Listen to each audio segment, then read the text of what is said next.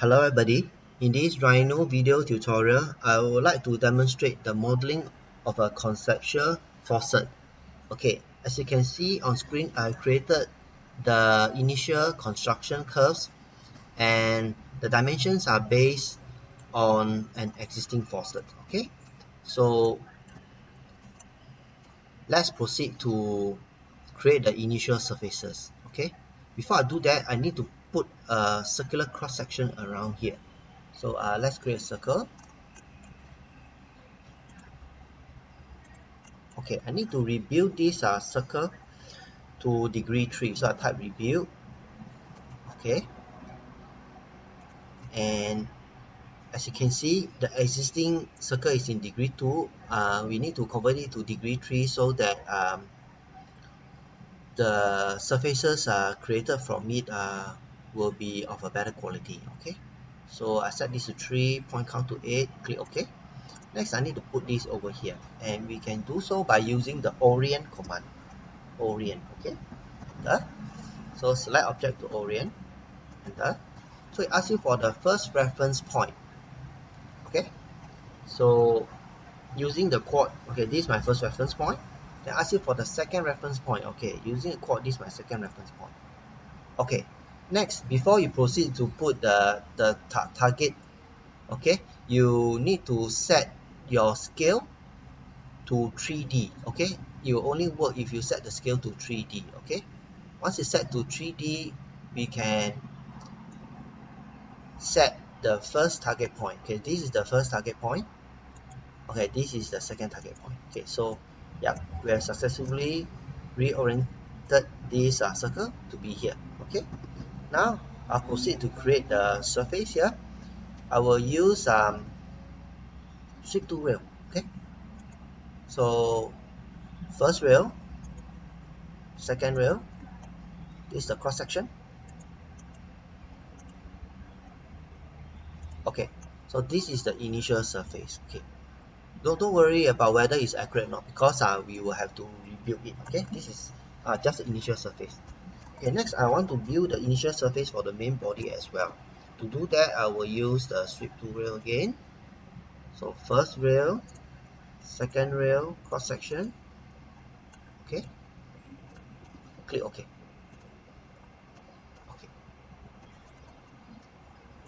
Okay, let's go to the top view. As you can see over here, this area is not really perfect. I want it to be having a more nicer blend. At the same time here, we need to also have this thing blended over here. Okay, so as I mentioned, this is only the initial surface, so we need to extract curves from here and then make modification to it, and after that we can delete the initial surface and followed by creating a new better surface. Okay, to extract a curve from here, okay, let me just hide the isocurve first. Okay, to extract a curve from here, I'm going to use the extract isocurve. Okay, so you go to curve from object, extract isocurve. So click on this. So we want to place the isocurve here. Okay, so yeah, so I've already created an isocurve, and I don't need this anymore, so let's delete this. Okay, now let's rebuild the isocurve to lesser control points. Okay, to do that, you can use this rebuild curve non-uniform. Okay, so yeah, I think I'll just use the default values, press enter. Okay, so I have this curve here, and let's come to the top view to refine it. Okay, so there are like control points that we don't need, that we can remove. Okay, so I can delete them away to smoothen the shape.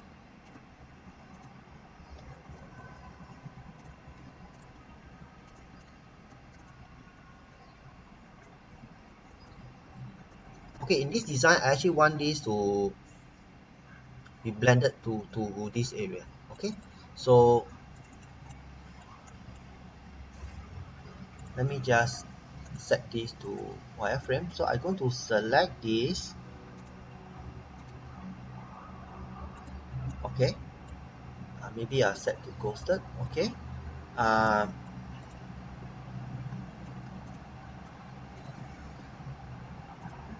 okay, I want to place this point somewhere around here. Okay, so let's move the point. So for this point, move it. Make sure you got the end turn on. We want to move this point to be around here. Okay, yeah, and need to make some fine adjustments now. Okay, so I want this to be have a nice blend. So this part I'm going to move it slightly around here.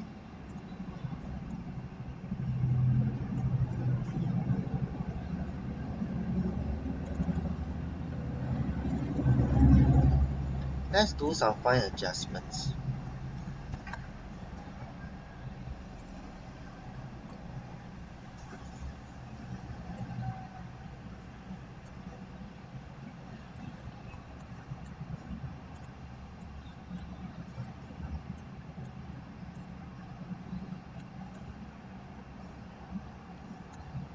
Okay, I think I need another control point here. So I'm going to use the insert lock. Okay.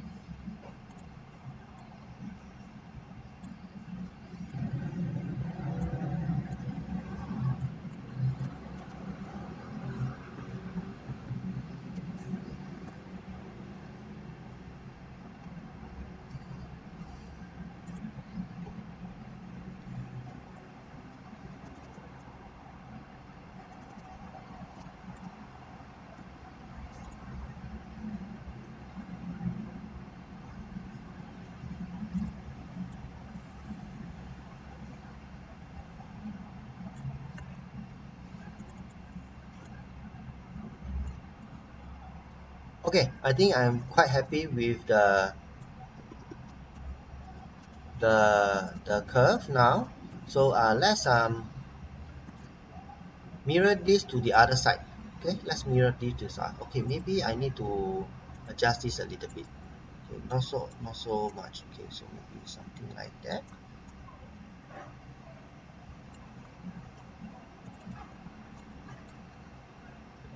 Okay, so let's mirror this to the other side. So I'm going to use the mirror command.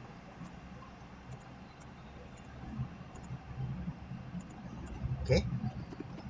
Okay, now I want to create another cross section over here in order to create our top surface here. Okay, so let me just set this to wireframe so you can see what I'm doing. So I'm going to create a curve here, and I'm going to use this interpolate point. Make sure it's set to N. Okay, as this is too sharp, so I want to make this part broader. What I can do is actually split the curve first. So we can split this curve using this curve. So it's now being split into two halves, and then we join them back. Okay, the whole idea is for us to have additional control point over here, which we can make adjustments. Okay,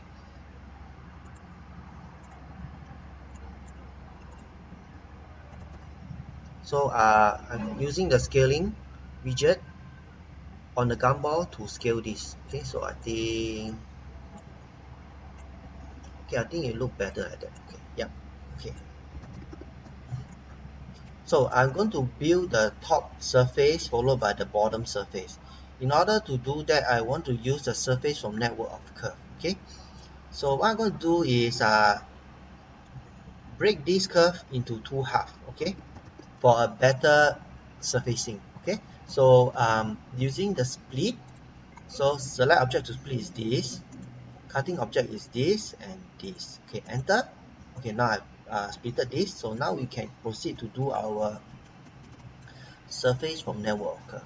Okay, so from the surface creation, which is parked inside here, go to surface from network curve. So let's create the top portion. So these are the curves. Okay, so this is my first surface. Okay, and I'll proceed to do the bottom one. Okay, for that I need to break this again. Okay, so click the split. So object to split is this curve. Okay, enter. Cutting object is this curve here. Okay, enter. So yeah, we splitted this, okay, into two halves. Okay, so now we can use the surface from network curve again. So select curve for network. So this is my curve, this is my curve, this is my curve, this and this. Okay, okay, so we have created the another surface. Okay, click OK. So let's turn the shading on. Okay, as you can see, we have created the basic form of this design. Okay, and it's far from being done yet, because what I need to do next is actually to create a nice blend over here. Okay, nice blend over here, and also to finish up this portion, and lastly to build the handle. Okay, but I've come to the end of part 1. So if you are interested in the subsequent processes, you might want to watch part 2. Okay, see you around. Bye.